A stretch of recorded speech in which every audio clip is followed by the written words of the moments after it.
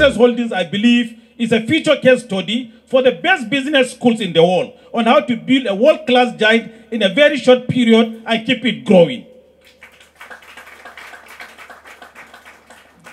The group is led by no only other person than my life brother, who is one of our own, one of the past presidents of the Nigerian Stock Exchange, President NGS. That's with his support and the rest, I stand here in front of you, and I'm always proud to be associated with him. He's here to present the facts behind the offer that is bringing to the market. Ordinarily, I will say that Access Holdings PLC does not have to broadcast why its offer is a good buy, given the ample rewards that astute investors who invested in these earlier offers have enjoyed over the years in form of regular dividends and capital appreciation. And I believe Chief Nwosu and other people that are seated here today will confirm that to us. Today, Access Holdings PLC leverages this platform to communicate their strategic plans for capital raise of their 17.7 billion ordinary shares of 50 kobo each, on the basis of 1 new ordinary share for every 2 existing shares held, at an issue price of 19 naira 75 kobo per share by way of a rights issue. Today's session is pivotal, particularly as we remember the profound legacy of Herbert Wigwe, the fearless one, whose visionary leadership, alongside his fellow founder, Aigboje Aigimokwede, has shaped not just Access Holdings, but inspired many, including myself. Their audacity and commitment to excellence has laid a foundation that continues to influence and drive our ambitions, both within and beyond the financial sector. We are not here for the short term. Like every business and every financial institution, we live our lives in quarters. Just so happens that in our view, a quarter is 25 years. So we're here for the long term. It's not about making money in the short term. It's not about showing fantastic results as a result of foreign exchange gains. We ensure we build real value. We ensure that the business that we do serves the markets and communities that we operate in. We are the largest lender in the market, largest deposit taker. And I think the conversation would have been a bit narrow if it was just in Nigeria. Across the 14 markets we operate in the continent, 10 of them were either number one, we're top 5 in 10 of them. In the other 4 or 5, ex-South Africa, by 2027 will be a top 5 bank.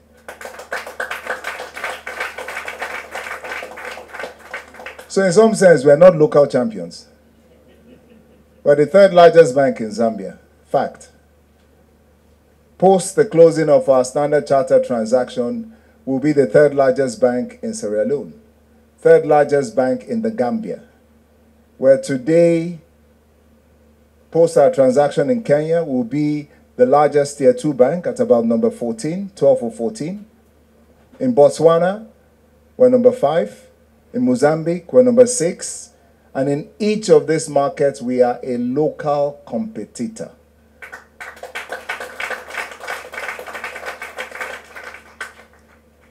The numbers from last year suggest that we continue to be the largest bank in our markets.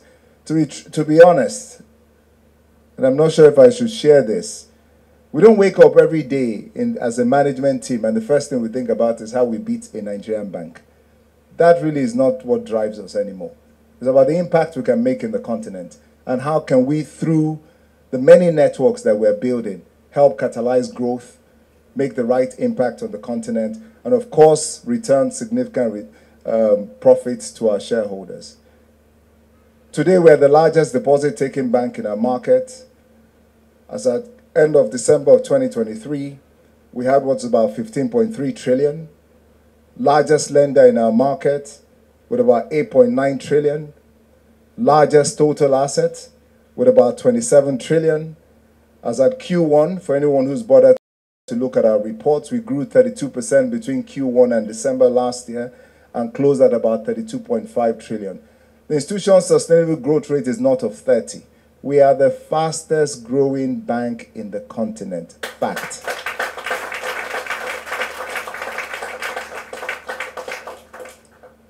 Over the course of the last 10 years, and this is what we've shared in all our analyst reviews, we have been in an investment mode. And what does that entail? It's meant that we've gone to new markets.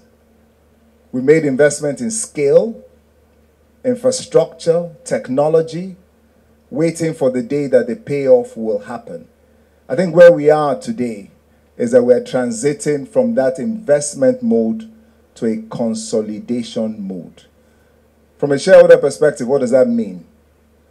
Now, maybe take one step back.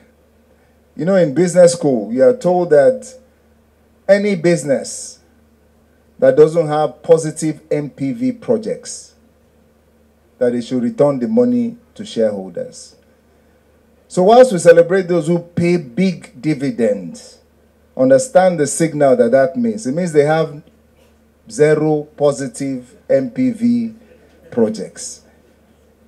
We've been in an investment mode and we have clearly made the bets that we want across the continent. Today we're the largest African bank in the UK. Our UK business, our UK and our international business have had many firsts. First African bank going to Malta. And that is meant to support our trade business across the world. In Malta, we'll have a booking office for trade. Now, you know, when you're growing up in banking, you hear that Citibank has a booking office in Ireland. Deutsche Bank has a booking office somewhere.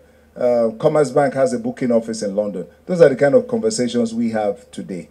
So we will have our own booking office for trade in Malta. Access UK is also the first African bank in Hong Kong. It took us 4 years. It took us 4 years through COVID, Hong Kong riots, but we got there in the end. So today, our international business means that we can clear ourselves in GBP across any platform, both cash and instruments. Our Paris and Malta business means for euros, we can clear ourselves, both cash and instruments. I guess the big elephant in the room is, what about USD? Because dollar is still the most convertible currency and trade is done mostly in dollars. I don't need to say much, but you have to know that Access US is coming. A lot of people will take their offer, their right issue. It's oversubscribed, they will take it. But you must start interim dividend. That is a starting tax I'm giving you to deliver to the group. Okay. If you're exceeding 50 kobo, we'll be happy. And people will know, yes, Access keeping to their words. Issue of being global and looking at the prospectus that I got because they offered open already. You are talking about branch expansion. And I think that you have been narrow in the way it was presented in the prospectus. You talk about Lagos, Port Harcourt, and Abuja. But your presentation speaks beyond those three locations. So I'll also be hoping that you give some education as to why it was deliberate that what you have in the prospectus is limited to those two locations. I'm no longer a manager of businesses. Like you, I'm an owner of businesses. And there are certain things I look at when I am either invested in a business or I'm interested in a business to invest in. If a business is on an earnings run rate annual of the amount I put into the business once, I must eat and do you know that's Access? Because if you look at the earnings profile of Access Bank, project it, just project it, okay? And project it in Naira. Don't even assume any other, anyway, because the Roosevelt doesn't like to count devaluation profit. If there's small devaluation, the thing can double or triple. The earnings forecast, not in the, you do this analysis, is about 17 Naira a share. How much are you paying for it? 1975. 17 Naira a share annually. Now, this is not a bank that needs further reinvestment to make that money. So it's not going to be seeking additional capital, all right, that will dilute those earnings. So the reality is this, and why we did a rights issue, is that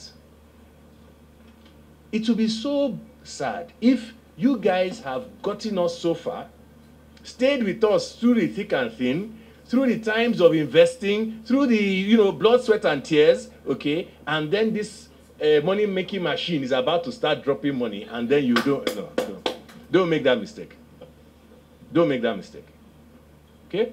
Now, again in the presentation, in 2002, just before we came into Access Bank, you remember where we used to work? All of us here. We used to work in one of the most profitable banks in Nigeria, correct? It had been one of the most profitable banks in Nigeria for 10 years, runway, okay? So it had been one of Nigeria's 3 most profitable banks for 10 years. Now, Access Bank, as you well know, was not counted. So it's interesting that not only did we came 10 years after here, okay, to Access Bank, we pursued, overtake. Now we're recovering, then you don't want to, no, you have to give us, okay, thank you. Okay? And so there is a natural adjustment, and risk management also then tells us that there should be a discipline in what we do. It's not to say that we couldn't open the coffers and start, but it would actually seem strange to you. It would seem strange to an analyst. What are we doing? You have to get to the point where you consolidate, and when you consolidate, you can then begin to really, really sweat, the assets that you've created. That is the phase that Roosevelt alluded to, that we're in the phase of consolidation. And honestly, shareholders in Access Bank who are able to buy shares now, whether by way of rights or on the floor, honestly speaking, you are going to be okay.